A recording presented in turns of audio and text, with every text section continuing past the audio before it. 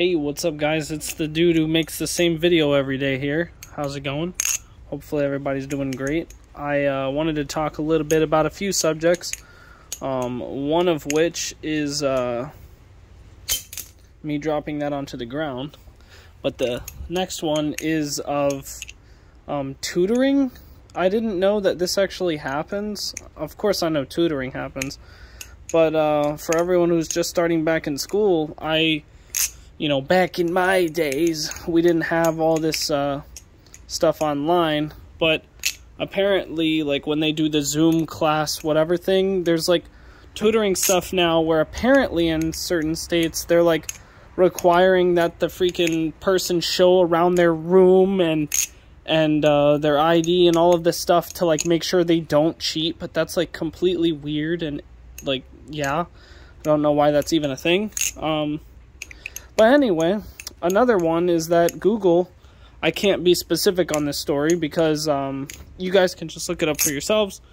But Google, basically some person took a picture of something on their phone, and all of a sudden the police were at their house because Google is looking at your pictures that you upload.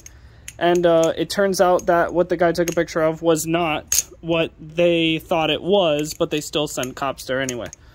Which is very, very terrible for our future, considering that we can't even live our lives safely in our homes anymore either. And then what's the next one?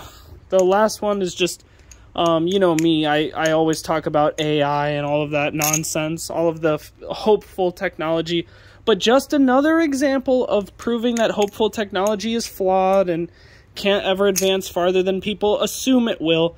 There is AI imaging that a lot of people are getting real excited over because there's like all of these new programs that generate AI generated images from scratch, and they're 100% custom and unique, but no, they're not.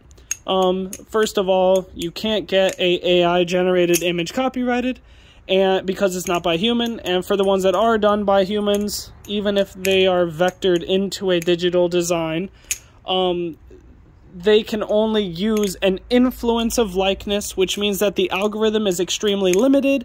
Then there's also restrictions on their basis of what they don't decide to also put into their algorithm.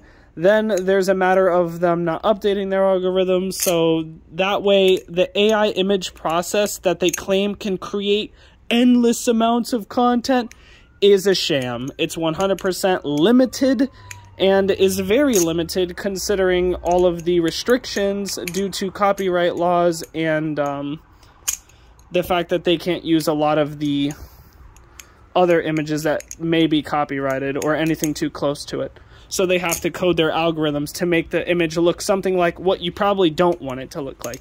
If you were trying to recreate an exact look of something that's copyrighted, you wouldn't be able to because they'd have to set up their algorithms to make it not happen.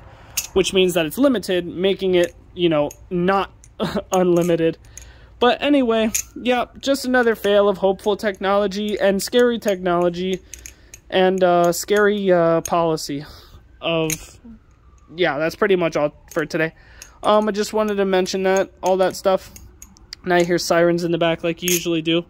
Anyway, I'll be seeing you guys in the next video, and hopefully you're enjoying your day. And pick up some oil.